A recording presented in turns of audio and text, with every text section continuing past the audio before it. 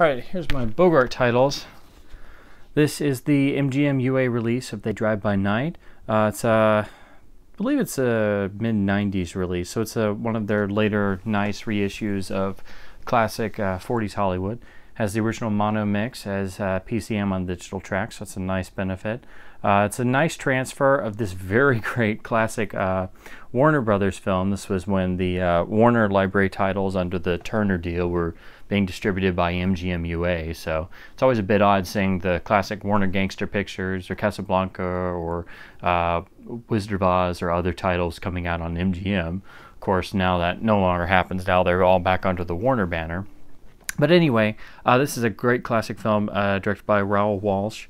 It's kind of a bit of a patchwork of some earlier Warner's pictures, so if you're very familiar with a lot of classic Warner Brothers films, you might recognize some elements, but it's really its own beast. You know, it's its own thing despite that. And of course, this is one of George Raft's great featuring lead parts.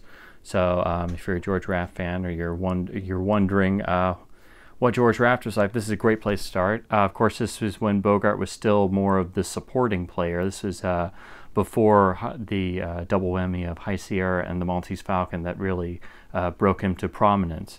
So this is really the very tail end of his days as being either the second in command or the gangster that always gets killed in the last reel by Raft or Cagney or Robinson or Muni or anybody else that had top billing. But this is a wonderful picture full of truly great performances from either the great character actors at Warner's or the fantastic Ida Lupino, or of course Bogart in the supporting part, or George Raft in the lead. And it's a really interesting picture. It's a slice of life, you know, because it's about truckers in the 1940s, at least for the first half or so. But it's a really great picture that's not talked about enough. Plus, this is probably the start of my major crush on Ann Sheridan, so go figure. Next, we have the MGM UA release of The Maltese Falcon, of course. This is one of my favorite pictures of all time, and an absolutely perfect picture. And if you've never seen this, drop what you're doing, see it immediately, don't spoil it. Based on Dashiell Hammett's classic novel, which almost single-handedly changed the landscape of detective and mystery fiction. The film makes one or two very, very, very minor adjustments, but otherwise it's the first adaptation that was faithful. There have been two previous versions that had the first was a pre-code 1931 film, which has its own merits, but it's not really the novel. And then there was a 1936 more comedic adaptation called Satan Met a Lady, which is definitely not the novel. But this film is really what solidified Bogart as a star, and it's a masterpiece. And it was also, believe it or not, John Huston's first directing gig, which is astonishing because it's absolutely flawless. Here's the rear cover. Pretty simple. This is analog only sound. It's an older disc, I believe from the late 80s, so it's not quite as old as the first couple releases. And right around the time this came out, they had it was during the time of the colorization dark days when they were colorizing various films that classic films that Ted Turner owned or other people owned, and they were playing around with that, and then that led to the congressional hearings, and then thank heavens they had decided to abandon that for the most part, aside from a few things here and there since that have happened and been presented in a colorized form. But this film was actually colorized, and it is available if you track down the colorized VHS release. It's one of the travesties of, well, one of the great travesties of home video is that this film was colorized, because the black and white photography is extraordinarily important, of course, and that's, you know, just desecrating a masterpiece. But anyway, it's also one of the founding titles that could be, you know, labeled as the start of film noir. If you wanted to label the start point, you could say Stranger on the Third Floor, or you could say this film in 1941, elements of Citizen Kane also in 1941. But you know, this is it's another reason why it's important. It's also the screen debut of Sidney Greenstreet. You wouldn't believe it's his first performance, but it's absolute magic. And if you haven't seen it, see it immediately. I cannot recommend this highly enough. It's an American masterpiece and one of the greatest films ever made. and I could talk about it for hours. But anyway, this is the best American release on Laserdisc, sadly. There was going to be a box set of Bogart titles, I think his big three, Maltese Falcon, Treasures of Sierra Madre, and I think Casablanca as well. But that came when Laserdisc was being killed off, so MGM canceled that. There's also a Japanese box set from the mid-90s that has Maltese Falcon with a digital PCM mono track.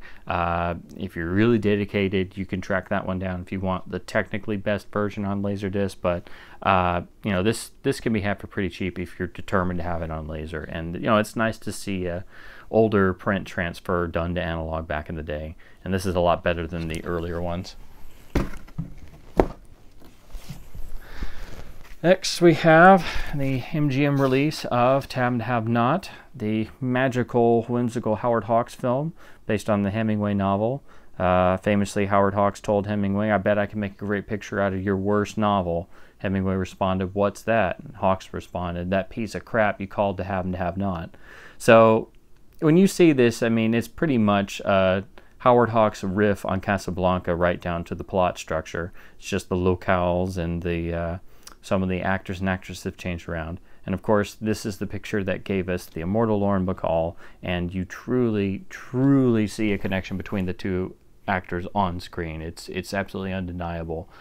So it's magic for, you know, the atmosphere and the ambiance, but you know, if you were looking very critically, you know, you're going to spot a lot of Casablanca similarities. So but it is a great classic. It does have the original mono as PCM on the digital tracks. This is a 90s release, so pretty much flawless in that regard. It's a nice transfer of a good element. You know, it's pretty on par with what eventually came on DVD, but now Warner Archive has released this on Blu-ray from a 2K scan of their elements, and it looks beautiful. So that's a great high bit rate release. Definitely recommend that. But if you want this film on Laserdisc, this is what you're going to be going for. Nice back with stills, no special features sadly, but you know, it's nice to have, and I've been picking away at some of my favorite Bogart films.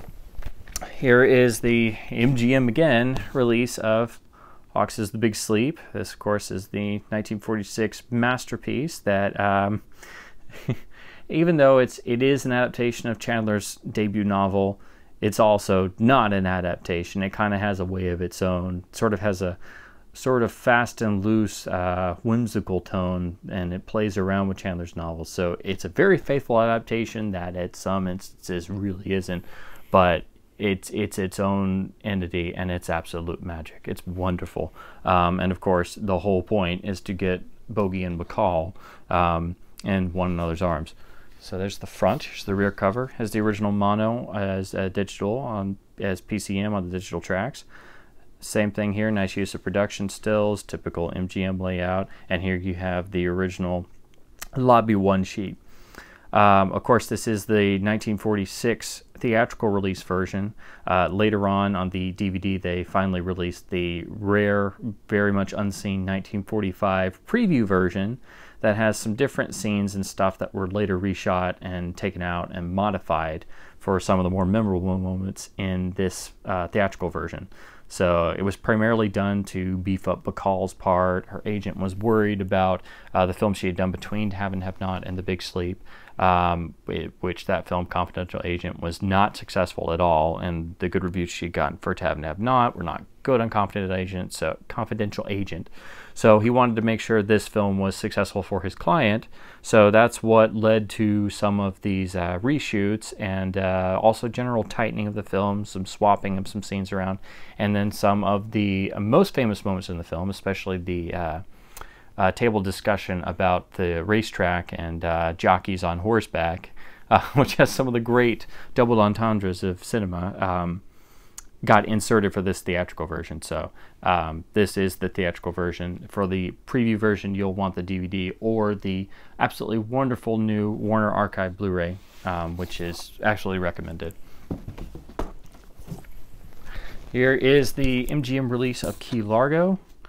Much more standardized here. It's kind of the usual old MGM style of sort of the airbrushed artist rendering of either the original poster or images from the film into sort of a poster montage. This one actually looks quite nice. I have to say, you would almost think this was I don't think this was an original poster, but it could have been, or it could have been a lobby card or something.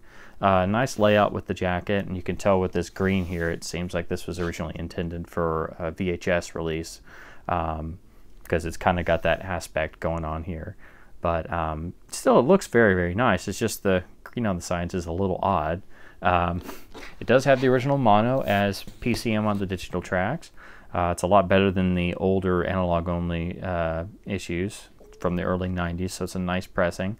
It's of a print element in pretty good shape. The DVD, of course, is better, and the new Warner Archive Blu-ray is fantastic, but if you want it on Laserdisc, this is a very nice disc to have, and it's the one to go for. Because a lot of these, the earlier ones, are analog only, they're a bit hazy, and, you know, of course, older transfer is not going to be as good as a newer transfer. Next we have a Universal Encore Edition double feature of two classic Marlene Dietrich pictures, Seven Centers and Pittsburgh, with the original mono as PCM on the digital tracks. That's a nice bonus. This is very similar, actually it's the same design as their double feature encore release of two of the classic Jimmy Stewart, Anthony Mann films, which we'll get to in a minute. Here's the gatefold. Gives you some nice information about each film. A nice layout with the chapter stops on the bottom. Looks like, and they each have the original theatrical trailer, which is always a nice bonus. This one here. I really like these releases. I kind of wish they had done more, because they're nice, economical, and some of these films were not commonly available. These were done later than the first Encore disc. The first Encore discs were usually of more popular titles. It's kind of funny, a lot of the lesser known or lesser released pictures, when they got released later, they got better transfers from better elements with digital sound, and the more popular films that came out first kind of suffered as a result. So that's why you started seeing a lot of the films that had already come out starting to get more and more reissues, because the original discs were actually quite old when Laserdisc was ending. So rear cover here, images from the film, descriptions, and you get the cast and crew credits on the bottom. So it's a nice little package of two films that really don't get much discussion, kind of get swept to the wayside. Now moving on to my Errol Flynn titles on Laser. This is the MGM release of Captain Blood. Again, a Warner Brothers film released under MGM, so it's still really strange to see. Same thing here, kind of an airbrushed look to a still from the film. This, of course, is the 1935 swashbuckling masterpiece that brought Errol Flynn to the world in his full glory. This was the first film he had the leading role for, and it's really the film that made him famous. And as far as I'm concerned, it's the best pirate film ever made. It's an absolute masterpiece. It's a joy. It hasn't dated one bit. And if you've never seen this before, when you see it, you'll see reflected in it all of the films that have been inspired by it or have directly lifted from it. Everything from Pirates of the Caribbean to you know, any swashbuckling fantasy adventure film, whether it's sci-fi fantasy or a pirate film or anything. This is one of the great screen adventure films, and like I said, it hasn't dated a minute. And I saw this and I fell in love with Errol Flynn forever. Olivia de Havilland too, of course. Directed by Mike Curtiz. Absolute breathless pace, and not a bad scene, not a bad moment. Absolutely fantastic. And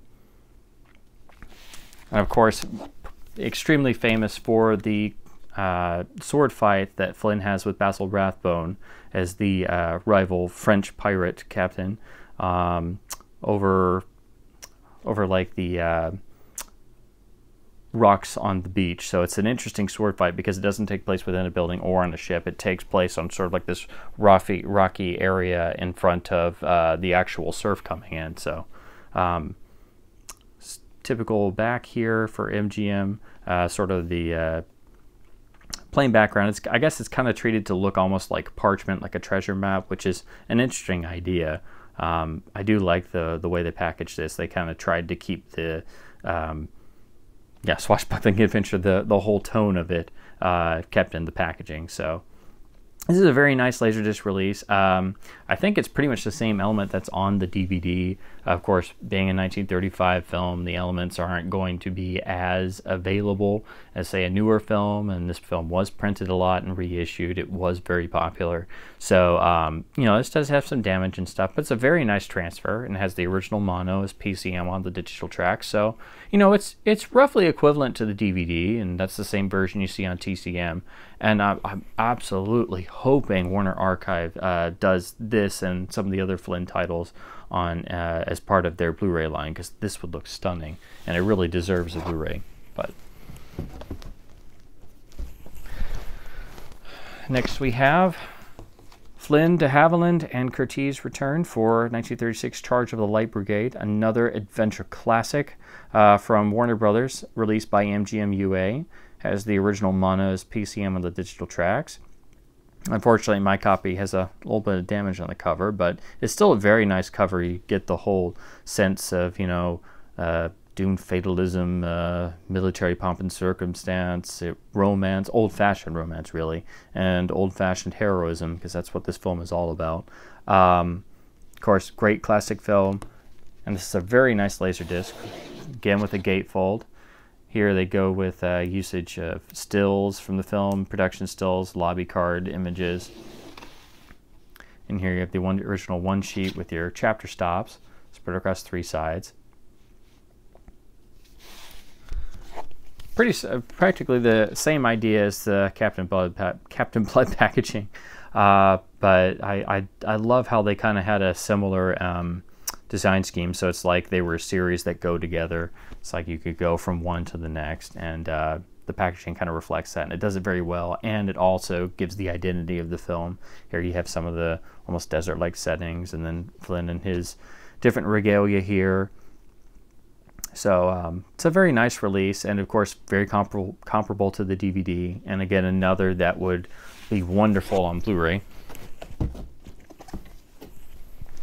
Here we have the MGM UA release of The Prince and the Pauper. This is an interesting adaptation of the original Dickens story. You know, it plays it pretty straight, but it's also condensed down to, you know, a shorter running time because it is from 1937. Has a lot in common with some of the David O. Selznick adaptations, such as his version of Tale of Two Cities from 1935. So if you've seen those, or you've ever seen an older Hollywood adaptation of classic literature that's trying to be, you know, prestigious and serious, you'll know they always make some concessions, but this is a really enjoyable picture. You know, it's a little slow here and there, but of course once Errol comes in, everything's forgiven. But, you know, there's bits of it that's kind of like a precursor to Adventures of Robin Hood as well. So, you know, it's a great fun watch, and this is a very nice Laserdisc. Same thing with the others, mono as PCM on the digital tracks. It's a nice gatefold like the others, so I think they did that to match them. Across 3 sides with the original theatrical trailer. Oh, this has the original MGM Lion Roars on laser insert. Kind of like that. And it has all the titles from this year and that year. It's double-sided. You could actually use this as a ordering sheet. So I always like it when I still find these in a Laserdisc I find. So I always leave them in there. And here they use the other side of the gatefold for the entire, I guess that's a slightly shrunk version of the one sheet or a lobby poster. William Keighley directed this, who was a very great Warner Brothers contract director who, like several, well, like many others, were under contract at Warner Brothers, never really got credit for how talented they were. Very nice rear cover, kind of treated to make it look almost like it's an old printed advertisement. The paper, all the color background here is treated to almost look like old parchment, I think. And you get this lovely rendering, almost making it look like a page of Gutenberg Bible text or something. So it's a very nice Laserdisc, and it's a very good transfer. It's the same as the DVD, which went out of print, and now you can get it from Warner Archive as a DVD-R if you really want the DVD version. But the Laserdisc can be had for pretty cheap. And of course, we have the MGM UA release of Adventures of Robin Hood. This complements the Criterion. It's a bit of a different transfer, and if you're used to the HD restored version or the DVD version, which was restored from the original 3-color Technicolor strip negative, this is going to look different because they were still using original prints at that time, original print materials or reissue prints, etc., instead of the actual negatives. And there's some discussion that the color on the new HD restored version is maybe not as good as it could be.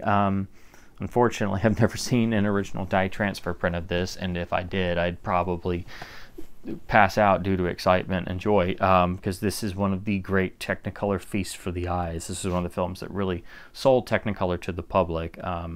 Of course, this is before Gone with the Wind, before Wizard of Oz as well. But this, of course, needs little to no introduction. One of the great adventure films, inspired thousands of imitators, and is Errol's definitive role. It's the role he's most well known for, and is by far and large the best Robin Hood film ever made. There's elements in the original stories that may not be here, but this is what everybody remembers, and it's an absolute wonderful wonderful time every time. Anyway, so getting onto the cover design, it's a very nice layout. Again, the sort of MGM airbrush looking artist rendering of images from the film. Of course, with this green stripe over here, you can see this was probably intended for the VHS release. But on this one, it's very similar to other MGM discs where they did that, and they had sort of a colored block on the side with actors' names or something. So at least it looks nice to the eyes. Has the original mono as PCM on the digital tracks. The print source is very good. It looks great. But again, it's different from the Criterion release, but both are essential because the Blu-ray is great, but the mono is lossy. So if you want it lossless, you need the Laserdisc. And the Criterion has some exclusive features that aren't on the Blu-ray.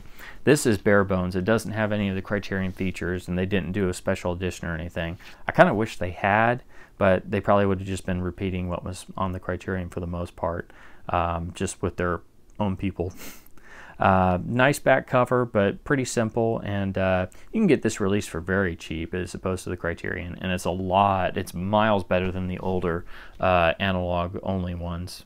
They only had analog sound, and older transfers really wreak havoc with Technicolor films, especially some of the early ones. Next, we have I'll say definitely the most underrated of the classic Errol Flynn, Olivia de Havilland pictures. This is They Died with Their Boots On from 1940. This is a wonderful picture. Unfortunately, it's a little hard to watch these days because Flynn plays General Custer, and it's sort of whitewashed in a way to make him as more of a noble hero who was trying to help relations with the Native Americans. And Hollywood did this several times at this time period. They made great films that weren't necessarily historically accurate, shall we say. But if you can look past that, this is a great film. It's beautifully photographed, beautifully staged, beautifully performed, and it really has the old style sense of military honor, I guess you would say would be the best way of putting it, or moral codes of man, etc. But it's a very nice cover. Has the original mono as PCM on the digital tracks, gatefold like the others. Here you have nice full spanning imagery. Sorry about that. Those always seem to crackle, especially when they're not opened all the time. If you can see all this. Here's the chapter listings. You get the original theatrical trailer at the end. This is also pretty comparable to the DVD. This is one that would also be fantastic on Blu-ray if you're listening Warner Archive. Nice rear cover. Everything looks nicely integrated, but otherwise pretty standard for MGM classic releases. But still, it's a very nice Laserdisc, and it's a great classic that it should be more discussed like the other Flynn pictures, but sadly isn't. So if you haven't seen it, definitely give it a shot. And yeah, it's a nice Laserdisc, and it's pretty comparable to the DVD. So. Last for film we have Adventures of Don Juan, also from MGM UA. Has the original mono as PCM on the digital tracks. Pretty simple, standard cover. I know they used this one for the VHS release as well. They just smushed it down to VHS size. Here you have the rear. Nice usage of a hole still on the side. Movie only, pretty standard compared to the other films we just looked at. This is one of Flynn's later films when he was getting older. You know, it's not really quite a classic like the other ones, but you know, it still has stuff going for it. And if you like swashbucklers or adventure films, or you're an Arrow fan like me, you'll have to give it a watch at some point. This is also, again, pretty comparable to the DVD, so it's not a bad Laserdisc to pick up if you spot one for cheap. And we have this lovely MGM Buster Keaton double feature of The Cameraman and Spite Marriage. I love this MGM Silent Classics banner here. You have the MGM Lion regular logo on the top, and then on the sides you have the spilling silver celluloid for the silver screen. And then it has silent scores on the digital tracks PCM. I can't remember if they're mono or stereo, but these films, of course, have also been released on DVD. I think as part of the Keaton TCM Archives DVD set, if I remember correctly. But I don't have that set specifically, but I'm pretty sure they'll be the probably the same transfer as this Laserdisc and probably the same score. So this is a nice release. It's not too common, and I love the design MGM went with. Or you have the chapter stops. It's 2 discs with the film. The Cameraman goes on to side 2, and then Spite Marriage picks up there.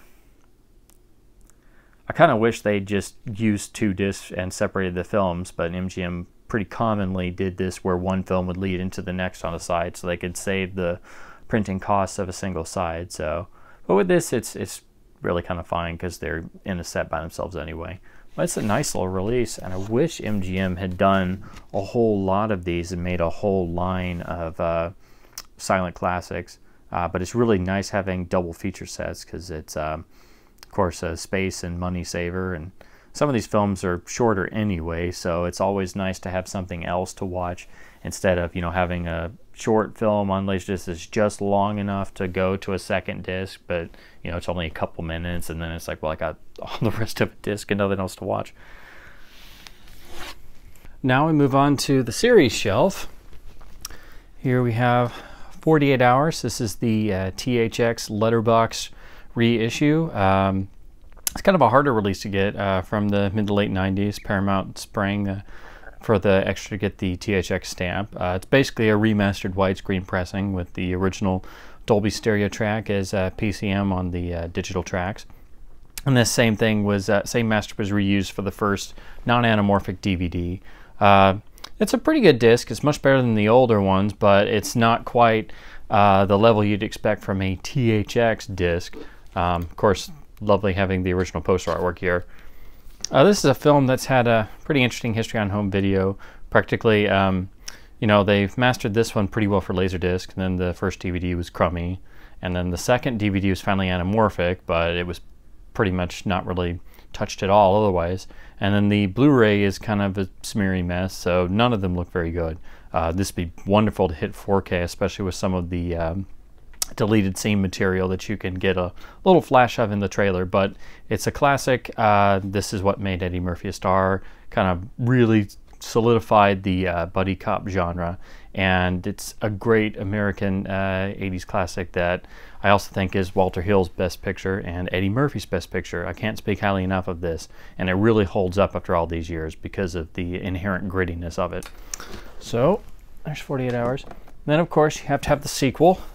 Here's another 48 Hours, from Paramount again, letterbox release, seemingly from about the same time as the THX disc, because this is also a early to mid-90s pressing.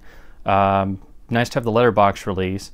Pretty good transfer, nice sound mix. Of course, this coming from 1990, it has a much more advanced Dolby Stereo track than the original. You know, it holds up decently, but there are big chunks that were cut out by the studio, and it was kind of messed up at the last stage, so it's kind of incoherent that way. But, you know, they certainly should have done a third one. I think there's enough mileage in the tank for that. Heck, they could still do a third one as opposed to yet another Beverly Hills Cop nobody wants. So it's a nice Laserdisc, and same as the first DVD.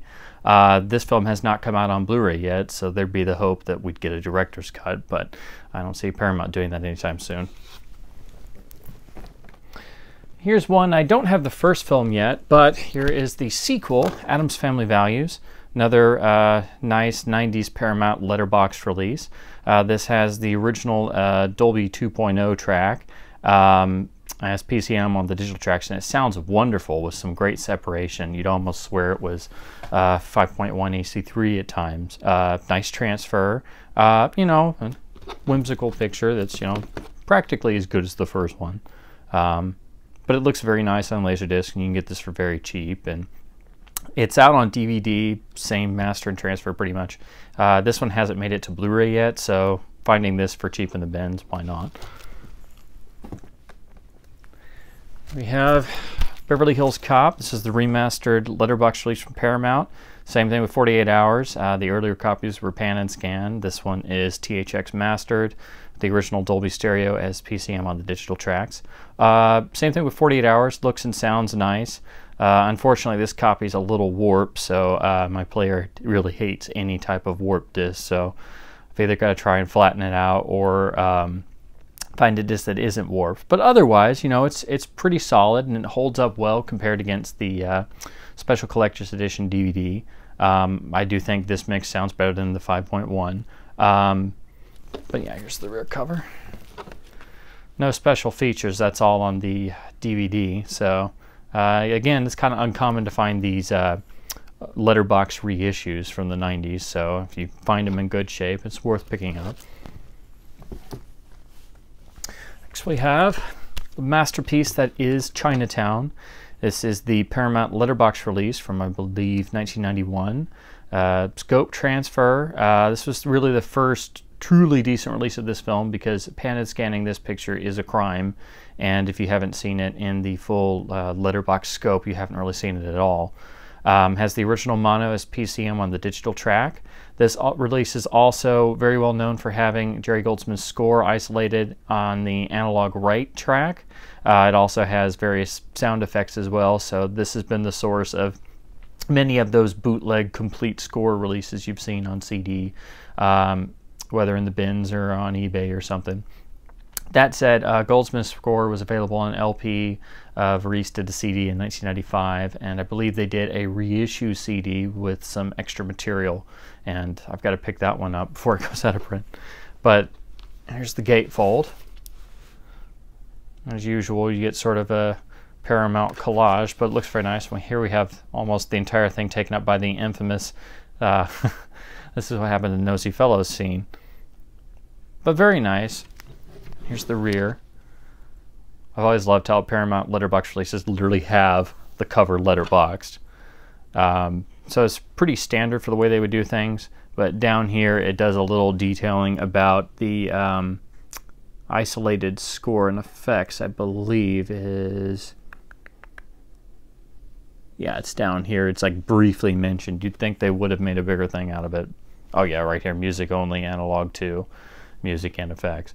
But anyway, so it's important to have for that. It's a great transfer, and of course the DVD and Blu-rays only have lossy mono, so that's always nice. This was later repressed in 1997. I've heard good and bad about that, and it was, I'm presuming, recycled for that first 1999 DVD. So if I ever pick that up, I'll do a comparison. But that's kind of harder to find anyway. Next we have, slip it out of jacket. Next we have, of course, The Two Jakes, the long-delayed sequel to Chinatown. Originally, there was supposed to maybe be a third film. This was originally going to be done in the mid-'80s, and there's a big troubled production history behind it. But finally, Jack Nicholson took over and directed and starred in it, and basically got the picture finished. It's a mixed bag. It's nothing like Chinatown in terms of lasting importance, but it does have its moments, and you can see sort of the bones of what was originally intended. Of course, lovely use of the original poster artwork. It's different, but also, it has touches to the Chinatown artwork. Of course, you have the Paramount letterbox cover, has the original Dolby Stereo track as PCM on the digital tracks, which sounds wonderful. This is a very nice transfer. This film has not come to Blu-ray yet. Here's the gatefold done to match Chinatown's gatefold. It's actually kind of nice. This larger panel's on the right, whereas the Chinatown one was on the left, so you could technically open them and put them side to side. Here's the rear. This cover's in much better shape, and like Chinatown, has a nice gloss on it. Otherwise, no special features or anything. The DVD Special Collector's Edition has some interviews with Nicholson and a bit about the film, so there are some extras on that. But this film hasn't come to Blu-ray yet. Which would make a pretty nice Blu-ray. The photography is very good. Next, we'll move on to essential Laserdisc ownership titles. This is Die Hard, the THX letterboxed release with 5.1 AC3. Of course, beautifully using a section of the original poster artwork. I mean, these you deserve to have. You need to have these simply for the covers alone. They're beautiful. What's interesting about this came out in 1995 along with the reissue of 2 and then the debut of 3. It was also available in a DTS pressing, but those are very rare and hard to find and expensive. But this essentially, it seems to be the first release that used the 70mm audio track as the source for its audio mix. Originally this film came out in 35mm Dolby Stereo, and was so successful that Fox apparently decided to do a 70mm blow up, and when they made the 70mm mix, they apparently beefed it up a bit. So if you compare this to the older disc, which we'll get to in a second, you will notice maybe a few slight differences in EQ levels, a couple different effects here and there. So, it's a different flavor, but this is much bolder, and this same audio track has been reused on each successive edition. So if you get the current Blu-ray, it has a lossless rendering, which for all three of the first 3 Die Hard films, they sound so far best on Blu-ray. Of course, outside of the DTS Laserdisc, which I don't have because they're very expensive. But these are beautiful, and they certainly have the best covers of any release. And you get a wonderful gatefold with nicely printed liner notes that you can actually read without squinting your eyes, which is always a plus. And the white goes very well on the black, so it's very nice to the eyes, and you get wonderful stills from the film. And of course, Nakatomi Plaza on fire is always nice.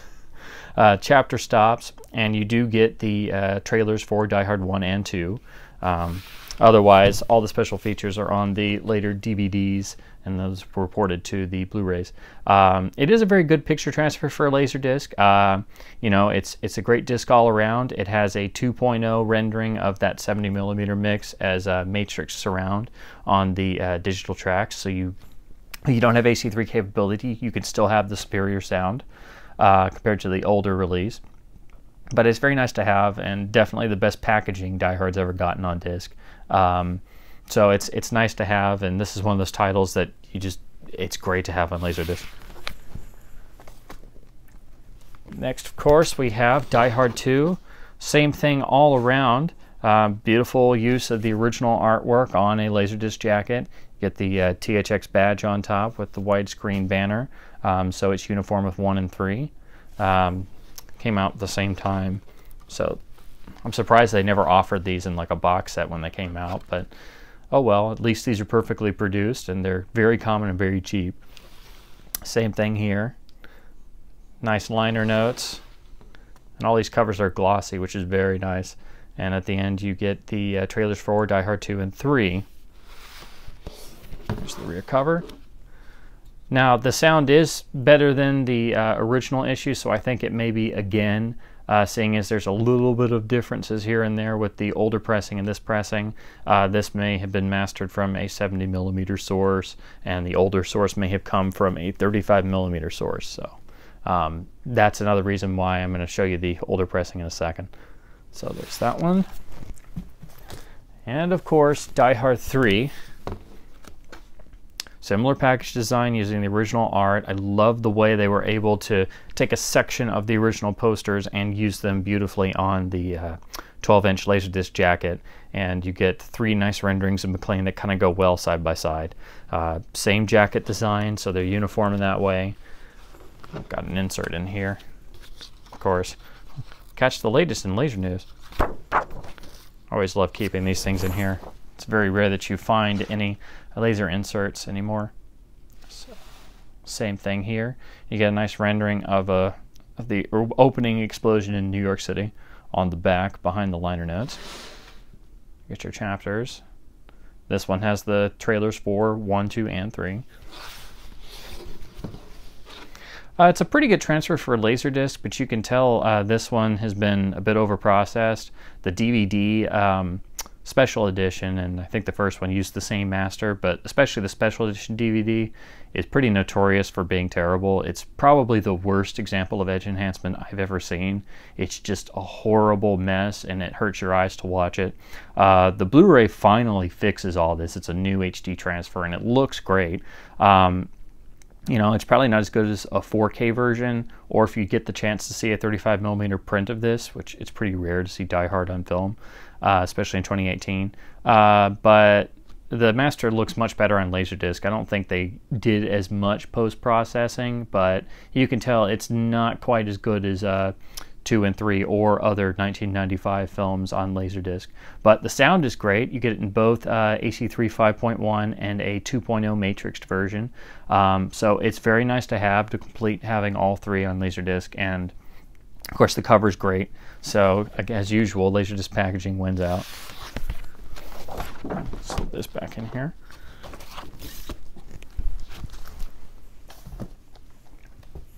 Next we have the original Fox letterbox release of Die Hard. This is actually a later pressing. You can tell by having the Fox Video logo. Usually if you get a slightly later pressing, they're less prone to noise and such. But anyway, I do believe the original CBS logo Fox pressing of Die Hard was one of, if not their first letterboxed release. I think something on the LDDB says something like that. Of course, the transfer's not as clean. It has slightly different color. It has a little bit of damage compared to the 1995 repressing. But this does have the different 2.0 matrixed soundtrack as PCM on the digital tracks, and it does sound a bit different, and it is mixed differently, so that leads me to presume this is the original 1988 Dolby Stereo mix that you would have heard on the 35mm release. Still, this is a very nice release to have, especially getting it in good shape. You get the original poster artwork on the regular Fox sleeve. You get a very standard style Fox letterbox gatefold. They usually have these same blocks somewhere with a gatefold image, and here you have a wonderful rendering, although it looks a bit faded, of the explosion on the roof. You get some liner notes, cast list, and here's the rear cover, standard Fox style, but it looks very nice. And of course, this being a later one, probably from like the early 90s or so, it's pressed a bit better, and the cover is actually glossy, so that's important to have for the audio mix, and if you'd like to see what older transfers look like. There we have the same for Die Hard 2.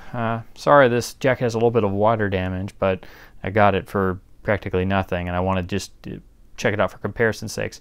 And like Die Hard 1, you know, it had slightly different color. Die Hard 2 really fluctuates in color across different formats and transfers. If you put them all side by side, you'll notice each one looks different. Some are brownish, some are grayish. You know, the color timing is across the board.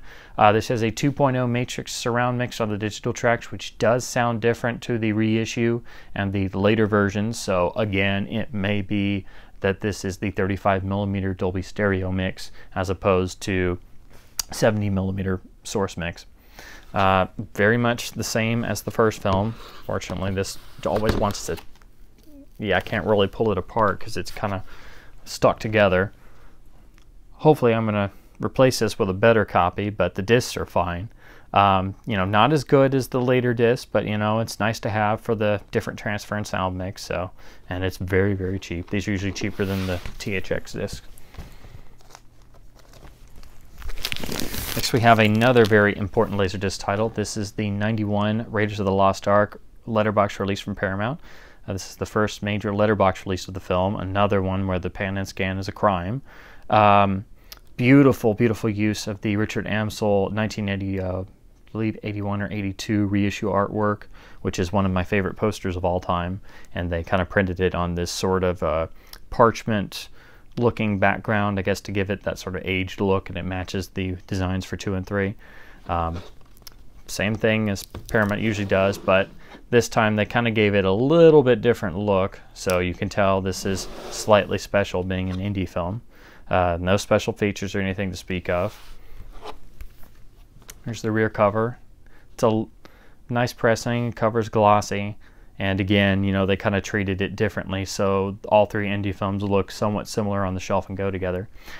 Interestingly enough about this, it has a great transfer, which is different than the one on the DVD, and of course the Blu-ray abomination, where they messed with the color and contrast and sound. But interesting about this disc is the soundtrack is a 2.0 matrixed Dolby surround track as PCM on the digital tracks. And the mix is very, very... I guess the best term would be gutsy. It has very good use of the single channel surround. It sounds wonderful. It sounds different to the older releases, which had the Dolby Stereo from 1981, presumably, which is much more limited. So that's led me and some others to believe that perhaps this was either a custom home video remix that they didn't talk about, or it was... It's probably not derived from the 70mm mix, because the DVD 5.1 track was supposed to be from the 70mm mix, and that one sounds different to this one as well. So this might be either a home video track they did, or Raiders was originally mixed for the VistaSonic system, which was a system Paramount backed. It had a different methodology of putting separate optical tracks on a print instead of using a matrixing system. So you'd have 4 optical tracks on a 35mm print. They were really small though, so instead of having to use a matrixing process, you had the tracks separate.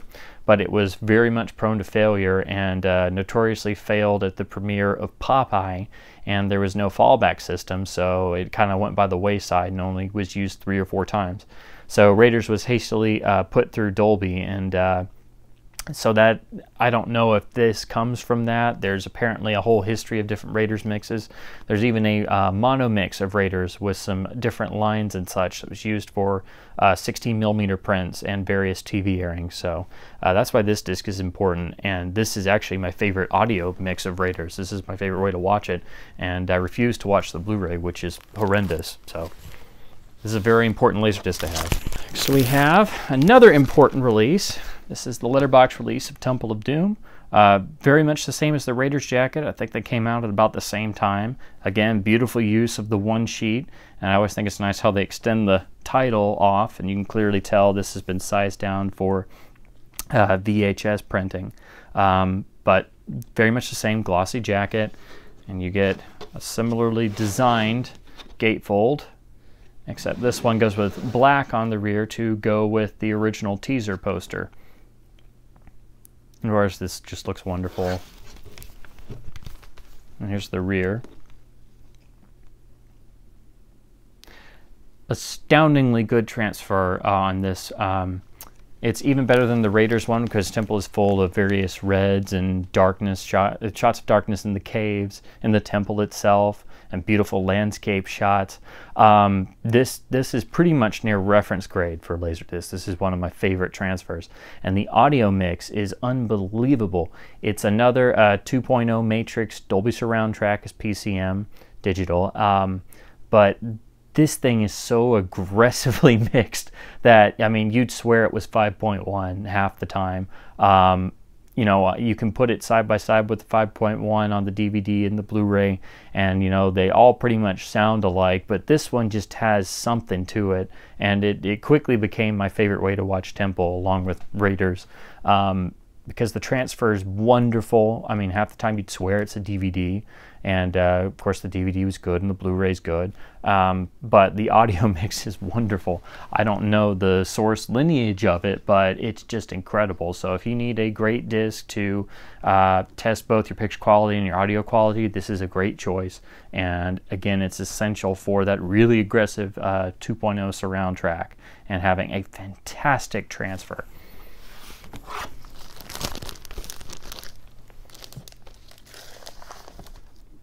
Now, unfortunately, I wish I could say the third film was as good in picture and sound as the first two, but here's the Last Crusade release. Of course, same design. This disc unfortunately came out earlier, I believe in 1990, so the picture quality is not as good. You'll definitely know it's an older disc if you watch the trilogy in a row. But you know, it's a nice scope transfer. It does look a little contrasting, a little washed out in comparison to the other two, of course, but it's not a bad Laserdisc. Of course, you can tell the old extended play logo on here means this is an older disc. I do like how they put the Lucasfilm logo on the front, where they usually put like a studio logo, like a Fox badge or something. So, but of course, it kind of looks odd because this is the only one I know of that does that. Here's the jacket. Of course, it's the older style Paramount, you know, screen captures only, image only gatefold, but they're beautifully printed and looks great. So it kind of goes with the other two, but I wish it was uniform. The rear is a black cover, which is unusual for Paramount discs. I think some people have found versions with a white rear, and of course there's a pan and scan version that came out at the same time, but again, you know, pan and scan sucks. This does have a 2.0 Dolby surround track, which is presumably the same as the 35mm release. It sounds great, it's exceptionally well mixed, and it's technologically more advanced than the first two, but in terms of the audio experience, I much prefer the first two. They're much rawer, they're much more in your face, whereas this one has sort of a feeling of being, you know, cleaner. This was, you know, specifically credited as being mixed in a THX facility, whereas the other two didn't have all of those certifications. But of course, it sounds great, and it sounds pretty much identical to the 5.1 on the DVD and the Blu-ray. So it's nice to have all three. Unfortunately, though, Last Crusade is a little bit prone to rot on some copies. You have to watch out for that. Moving on to the Jack Ryan films. Here we have one of my favorite Laserdiscs. This is the 91 letterbox release of Hunt for Red October. Scope transfer, which is excellent for the time, and has a Dolby surround track as 2.0 PCM. And it sounds quite excellent. Actually, just as good as the 5.1 on the remastered release and the DVDs and the Blu-ray, and for some reason this is my favorite version. I don't know if it's because I've watched this one more than the others, but I just really like something about it, and when I choose to watch this film, I'm usually going to pull out this one, even though it's an older transfer. Typical Paramount jacket, but lovely use of a shot from the conclusion there. And of course, it should just say these don't react well to bullets. Typical Paramount rear. This one's black like Last Crusade, so maybe they did do that for a while, but you know, it's very nicely put together and everything.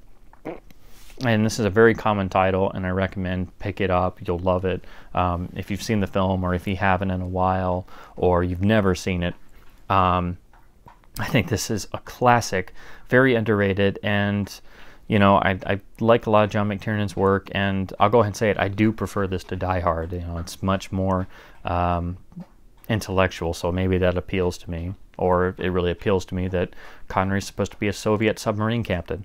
That really appeals to my sense of humor, I guess. But the film is absolutely beautifully put together.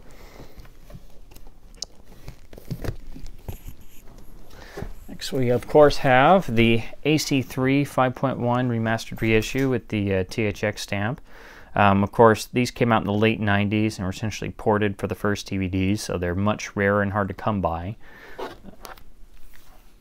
was lucky enough to pick up this copy sealed. I need to spin it up and give it a good go around and really do a direct comparison to the 91 release, but of course it's got much more information and such, and but again, it's pretty much the same as the first DVD, which was non-anamorphic and had 5.1, so it was pretty much a port of this.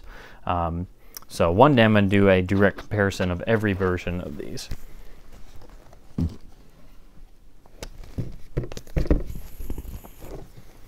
Now we have the standard letterbox release of Patriot Games. The second film in the Jack Ryan series has a Dolby Surround 2.0 matrix track, which sounds wonderful. Very good picture transfer for a disc of the time. Standard Paramount jacket with the original artwork, which looks wonderful on the Laserdisc format. Here's the rear cover. Pretty standard, no special features, but all in all, it's a nice disc for, you know, a film of this vintage. Paramount was pretty good at making solid discs. And then we have the, again, rarer and rather hard to find AC3 reissue, which uses the whole jacket and just gives you the remastered digital sound banner. Again, the original artwork looks great on the Laserdisc jacket. Here's the rear. You can tell this is a much later 90s pressing. The Dolby AC3 5.1 sounds, you know, a bit better than the 2.0 matrix track, which is pretty much the same as the older disc. This film, of course, did get a 70mm blow-up. I don't know if the 5.1 derives from that, but I wouldn't be surprised if it did, because it does sound a little bit more expansive, a little bit more powerful. And of course, this was recycled for the first DVD, and then they made a special edition with bonus features. The Blu-ray of Patriot Games, though, is pretty crummy. It's loaded with DNR, digital noise reduction, and the Laserdiscs are great, the DVDs are great, and the Blu-ray is pretty crap. So hopefully it gets a reissue, since Paramount seems to be doing reissues now. Now we have a rather important title. This is the third Jack Ryan film, Clear and Present Danger. Letterbox release from the mid-90s, THX mastering stamp. What's important about this is one of the first discs to have 5.1 Dolby AC3. It was used in a lot of demo shops. People used it to demo their home theaters, particularly the scene where the convoy is ambushed in an alleyway. You get some beautiful directional panning of some rocket-propelled grenades and explosions. So. Otherwise, it's very standard, it's very common, but it's interesting to have, you know, one of the first AC3 releases. It does have a 2.0 matrix track on the digital tracks, which also sounds excellent. Of course, not as good as the 5.1 because it lacks the discrete channels.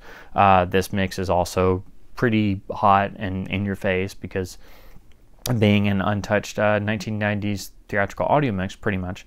This was recycled for the first DVD, which was then made into a special edition with a remixed soundtrack and extra features.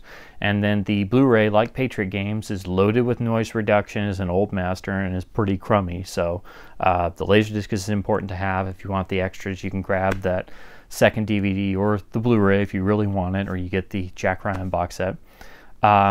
But still, this is nice to have. You know, I think this and True Lies were the first two titles to have AC3. So you would have seen this in every demo store set up in America for about a year or two at least. So